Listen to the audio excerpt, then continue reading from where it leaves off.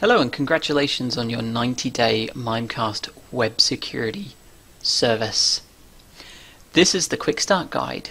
We'll take you through the basic configuration needed to onboard all of your users and start protecting them in 9 minutes or less. First, let's go take a look at your Mimecast web security prerequisites. This will take you through what you need to be able to access the administration console, firewall rules that might be needed, API URLs that you'll need to get to, as well as the Mimecast security agent for Windows requirements. Anything beyond Windows 7, as well as a Pro version or Enterprise version, are supported.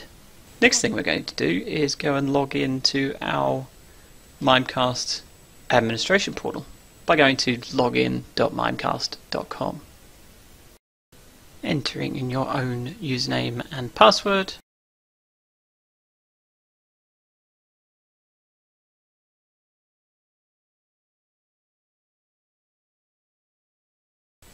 We're going to need to use the administration console, of course, so click on Administration Console.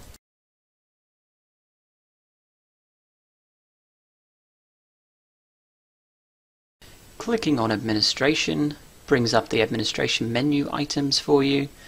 Of course, in this guide, we're going to show you how to get quickly up and running and protect everybody in your organization. If you wanted to take advantage of Active Directory groups or individual user scoped policies, you can achieve that with directory synchronization with an LDAP or an Azure Active Directory synchronization. There's a link to our community pages explaining how to achieve directory integration in the description below. Let's continue on enabling web security for all of your users. Checking out the dashboard, this is where we would see graphs of our total access by our users, but we'll also check out our exceptions. That's first on the list of things to do. So, my company is called Probatio. Here is where you would add exceptions for things like internal networks. So I'm going to add my Probatio internal network.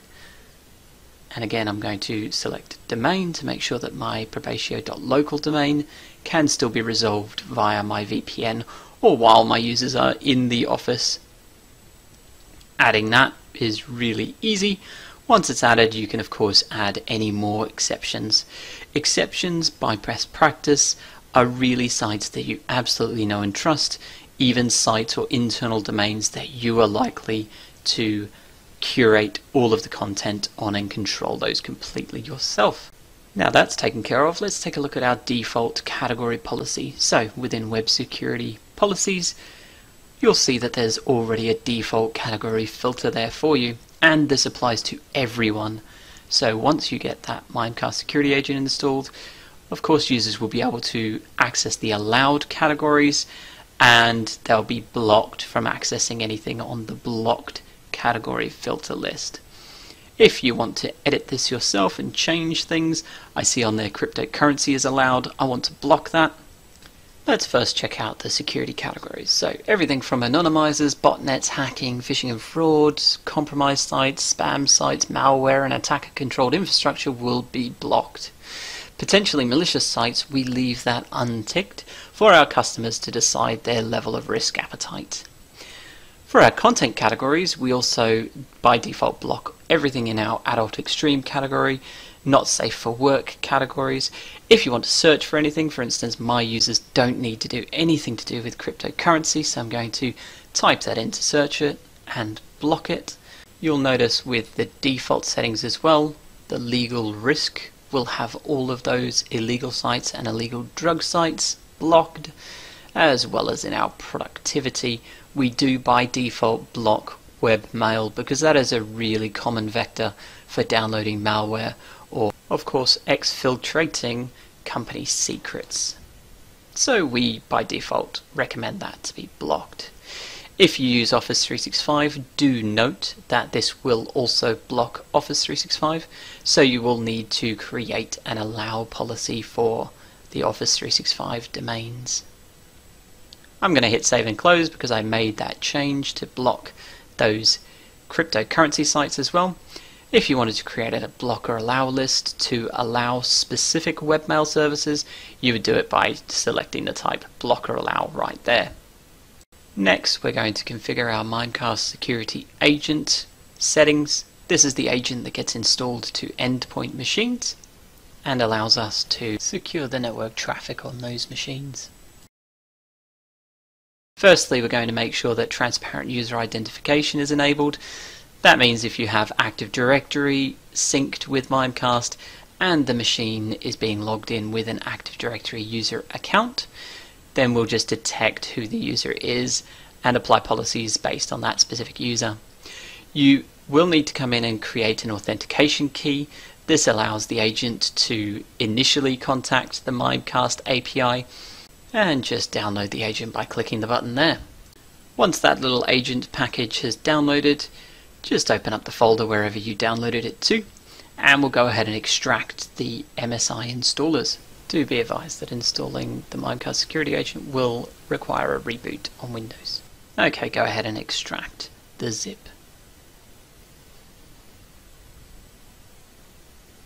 Now I'm using an x64 version of Mimecast Web Security because my workstation here is 64-bit Windows 10. If you get a UAC prompt, accept the elevation of privilege and then click Next. Browse to that security key file, which we call a customer key. So go back to where you downloaded it, open up that folder and select the customer key from the Mimecast security agent configuration folder. Hit Next. I'm going to install to the default directory, but you can install it somewhere else if you want to, and then hit Install. Now that does take a moment or two to install, so I've sped up that process. Also on our Mimecast community website, we have excellent resources for being able to install the agent silently for your users using a group policy object.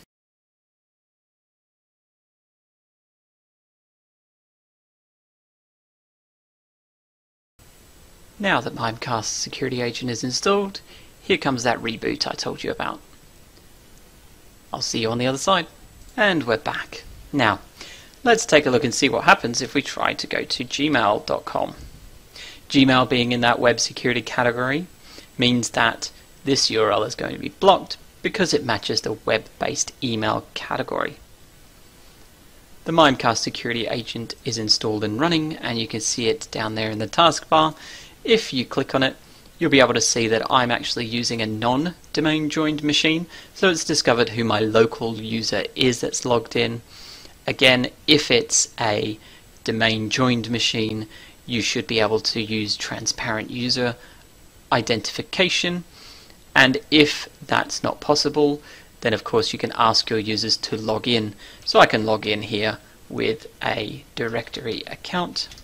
And of course you can provision them credentials directly within Mimecast using a Mimecast cloud account, or you can simply synchronize with your domain. And all authentications happen directly against that domain. We do not sync passwords for domain users. And now I'm logged in as a domain user and I'm authenticated on the machine. Again, I'm still going to be protected by that everyone policy, so within web security policies, that everyone policy will still apply to me, but within those activity reports you'll be able to see, hey, this is when my computer just started up, it didn't know exactly who I was, and then this is me when once I'm logged into the Mimecast web security agent.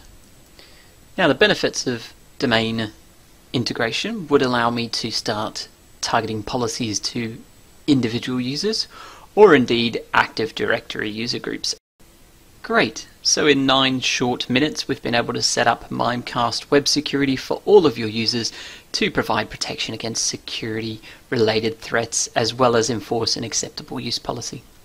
On our Mimecast central pages here you'll see many more resources to help you tune the Mimecast web security service to exactly your needs.